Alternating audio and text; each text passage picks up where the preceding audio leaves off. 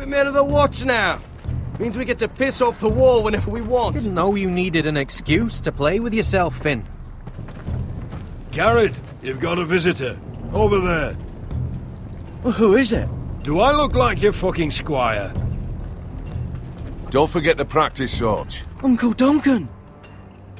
Garrett! It's good to see you. They told me you were at the weirwood tree. Wasn't sure you'd be back in time. I never expected to see you here.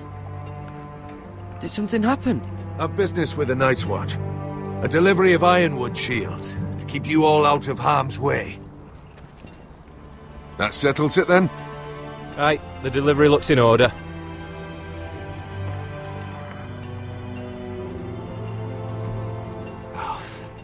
The gods do grant miracles. You look well, nephew. I'm told you're a ranger now. That's good. Uncle? Things aren't going well at Ironrath, Garrett. I know. I heard the news about Ethan. I was standing not 5 feet from him when Ramsay struck. It's a nightmare that plagues my dreams. But House Forrester is nothing, if not resilient. Our house has survived for centuries. Let me help, Uncle. I can't just sit here at the wall while our enemies are circling Ironrath. That's why I'm really here. Do you recall Lord Forrester's last words to you? Just before he died, Gregor's final command, spoken to you in confidence. He said the North Grove must never be lost. Indeed. But first, it must be found. I've been reading his journals, scouring the legends for any clue what Lord Forrester knew. I think I found the answer. He describes a fortification, a protected citadel of sorts, hidden from the world, one filled with great power. It was scattered among his notes. Almost an obsession, a vital secret he protected at all costs. And you think it's north of the wall? His notes suggest as much. And you must find it, Garrett. The search won't be easy. But you're a Tuttle. Our Lord knew you wouldn't fail him. Somewhere north of the wall. That's not a lot to go on, Uncle. How am I supposed to find it? The first chance you get to head north, take it. And then? You leave the Night's Watch behind, and strike out on your own. This is no small request I make. I know that. Uncle, that's desertion. The Night's Watch execute men who desert. I know. I wouldn't ask this of you if there was another way. This will help guide you. I found it hidden in Lord Forrester's strongbox.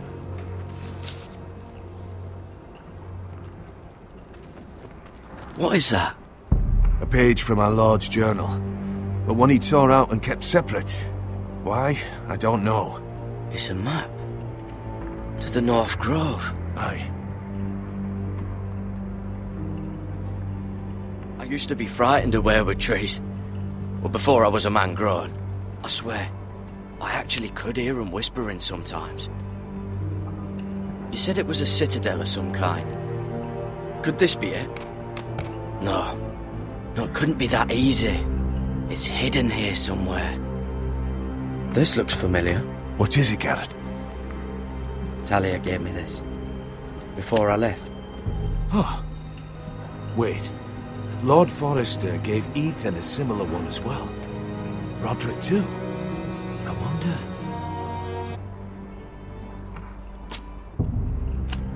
I had no idea this was inside.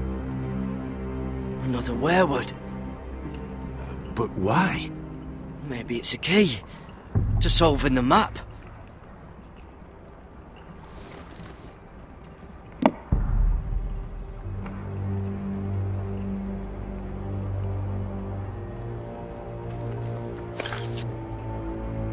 A perfect fit.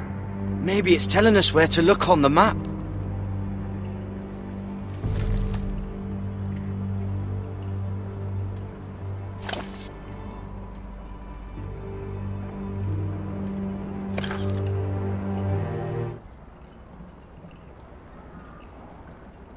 Oh, it's the whole map that has to turn. Aye. The Werewood's mouth. Uncle, whatever this place is, the North Grove must be near. There's only one way to find out. Here, take this map. Everything we hold dear may well depend on your success. It's a lot to put on your shoulders.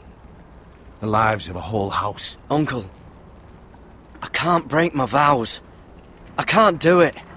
I understand your reluctance. When you left Ironrath, you said you'd serve with honor. You already have. God's watch over you. You're the son I never had. Let's go, Garrett.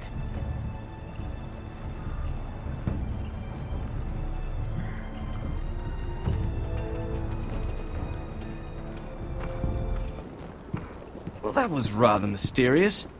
A stranger arrives and you're chatting him up. Someone said it was your uncle looking for you. Well, what did he want? Looked like you two had a lot to talk about. Must have been important to come to Castle Black. He happened to be nearby. Thought he'd say hello. This is about the last place anyone would want to visit. It looked like he gave you something. It was nothing. Let's go and celebrate. Already keeping secrets from your brothers, eh? Garrett's right. The wall's gonna melt before we get up there. Come on.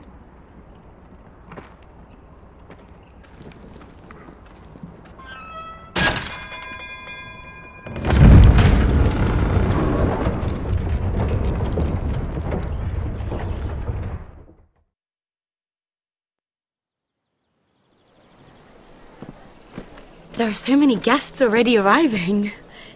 And have you seen the wedding decorations they put up in the gardens? So beautiful.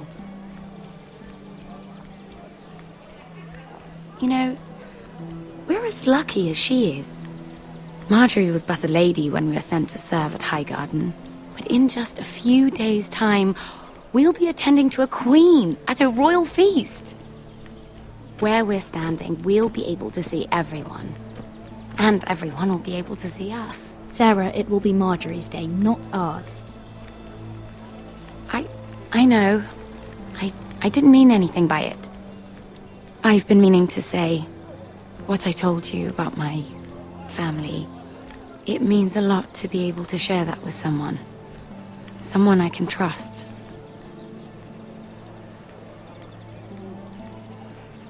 Sarah, you should be careful who you trust around here. Secrets can be dangerous in the wrong hands. I'll certainly be more careful in the future. Hold on, look. There he is. Lord Morgrin? No, next to him. Lord Tarwick. I don't want to be a handmaiden forever.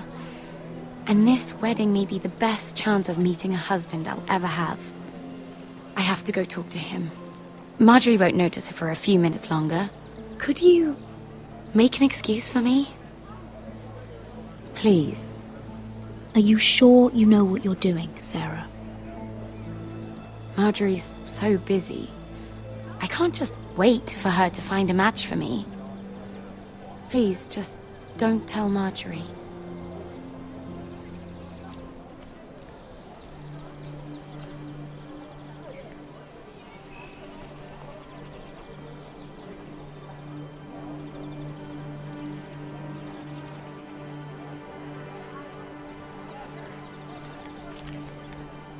What are you doing here?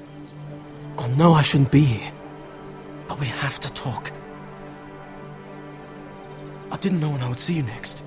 Look, that night, I don't know what might have happened if you hadn't helped me. I could say the same to you, Lady Mira. But I came here to warn you. I was down in Fleabottom last night when I overheard a couple of Lannister guards talking about... Shh!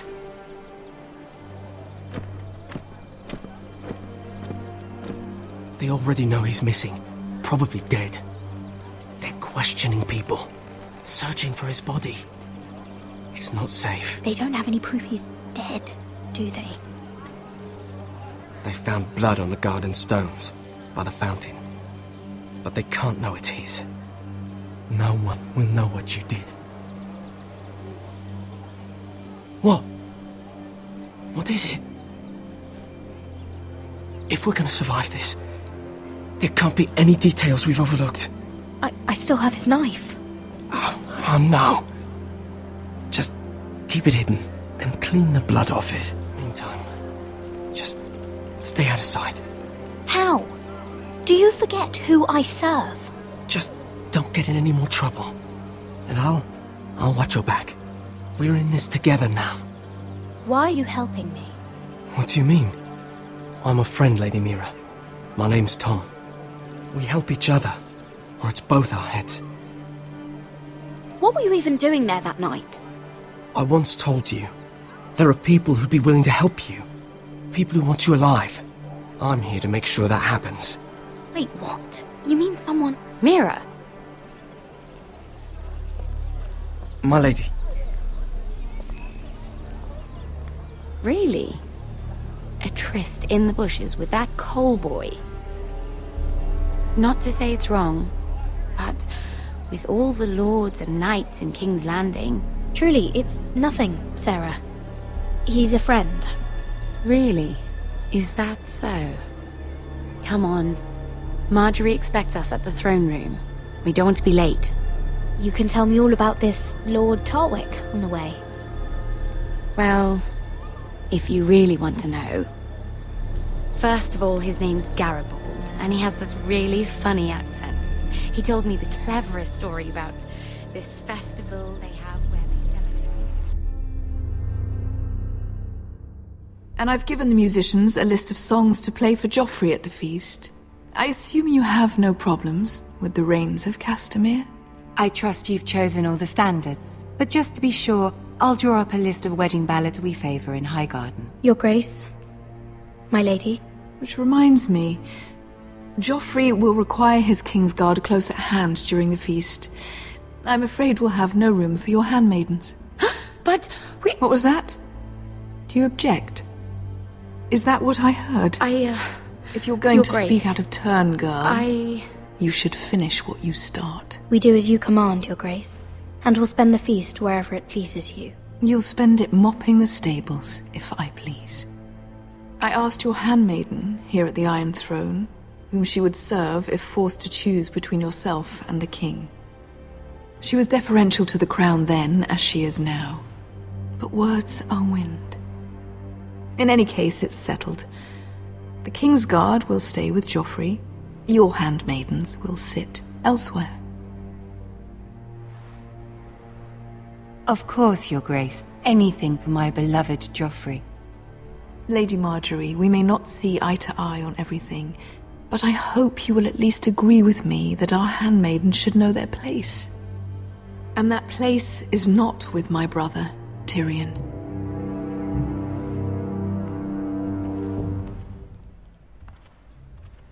What did she mean by that? You and Tyrion? What you do reflects on me. If something's going on, I need to know about it. Tyrion... he offered to help my family. He did? Then surely he expects something in return.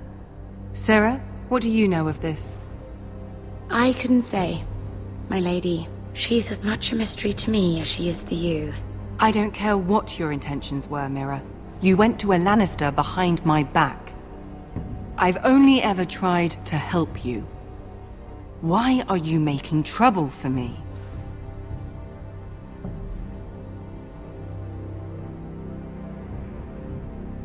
Please, Lady Marjorie, trust me. I know what I'm doing. I've learned from the best. I don't have the time or patience for your games, Mira. Right now, I need you both to be my handmaidens, and that's all I need you to be.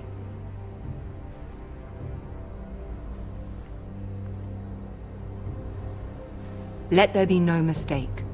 If I hear of you speaking so much as a word to Tyrion Lannister again, you can go home to your family.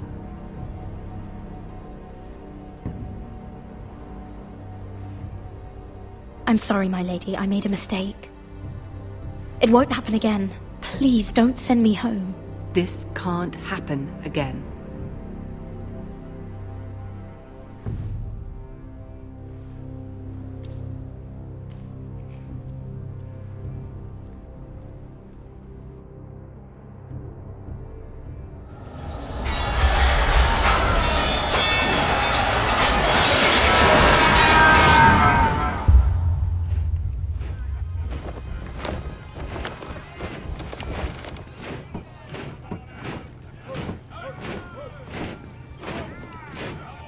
Roderick, it's the Whitehills. They're assembling in the courtyard.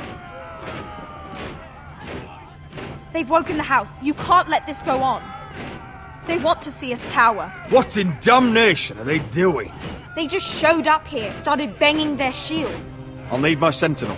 Go ahead, Talia, and have Duncan meet me in the courtyard. He's not back from the wall yet. Then make sure Royland's there.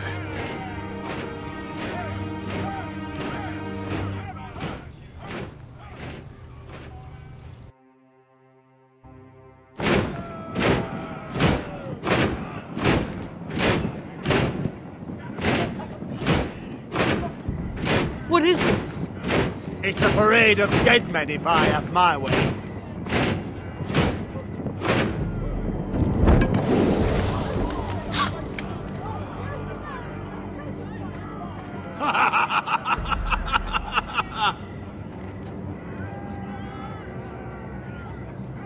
Who's behind this? Come out and face me! Those are strong words. For a cripple who can't carry a sword? All of you, show your respect to Griff Whitehill, fourth-born son of Lord Ludd Whitehill and commander of this garrison. Cocky Roderick, we used to call you. Swinging your prick round, lording it over my family. Now look at you! Hey? Roderick the Ruined.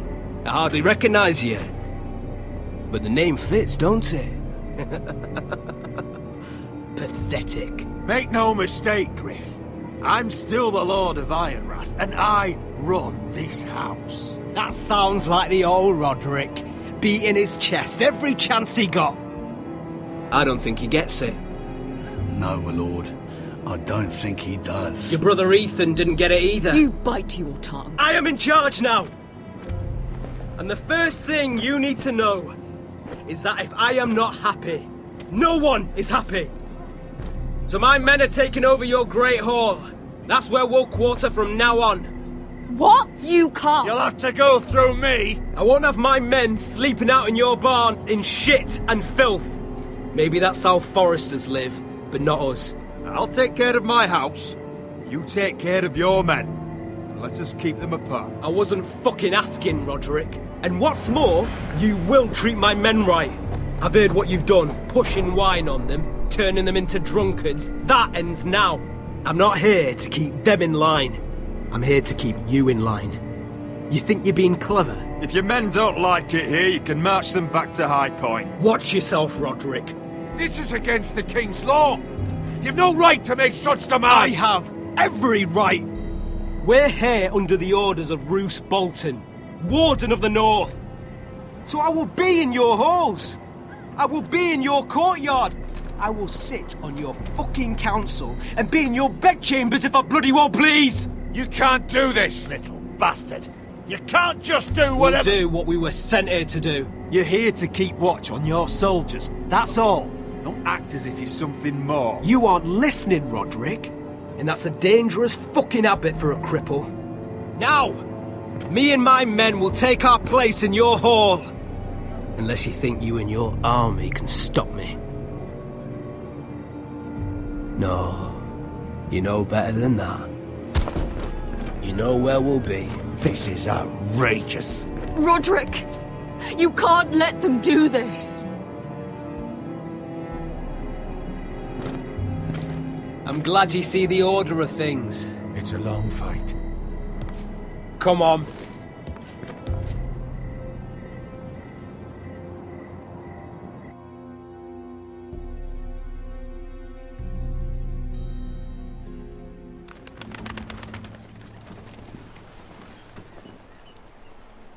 Griff Whitehill. That snot-nosed fourth-born. Parading in here like a conquering fucking hero. It was bad enough when it was just the soldiers. We can't live with them under our roof, soiling our house. I know you couldn't really stop them, my lord. But this occupation will break our people if it drags on. That's clearly what he wants. We can't let that scut rule this house. Whether he rides out on horseback, or ends up in the ground, Griff Whitehill won't be here long. I'll see to it. Very good, my lord. But Griff Whitehill isn't the beginning of our troubles, or the end of them.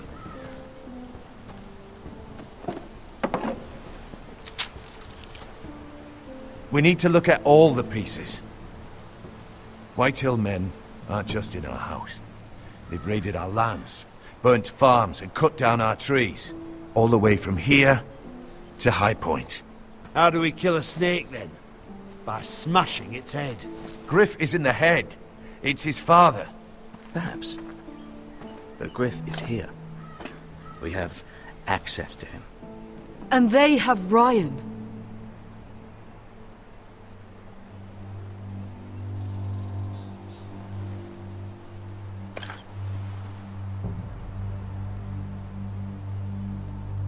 He carved these soldiers himself.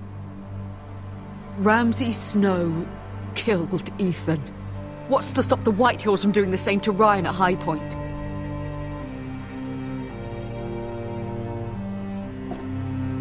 You can't forsake his safety. But we have to do something. My lord, at least give us a target to aim for.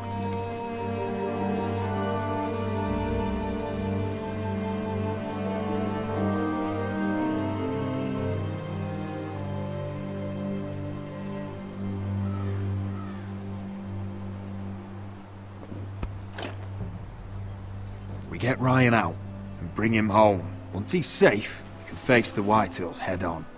And what of Griff and his men? But we can only take this occupation for so long.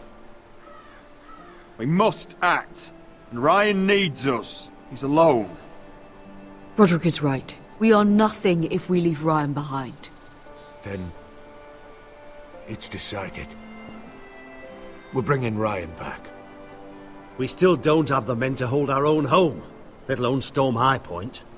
We lost most of our men with Gregor at the Twins. Thankfully, Roderick secured an alliance with the Glenmores. But those forces mean nothing until after the marriage. That means we have to count on Asher and Mira. How? Asher means to sail home from Essos, with a company of hardened sellswords. But they're not bannermen. We'll need to pay them for it. Which is why Mira's part to play is just as crucial. She can get us the coin we need in King's Landing. You don't imagine we have the luxury of waiting for them? Asher and Mira are a long way from here. I have faith in my children. We press on. It's no use waiting. We have a plan, my lord. But we must wait for the pieces to come together. The Whitehills aren't ready for war. It won't be long before you're able to take action yourself. Well, one way or another, there's a fight brewing, so I have much to prepare, and men to train. My lord?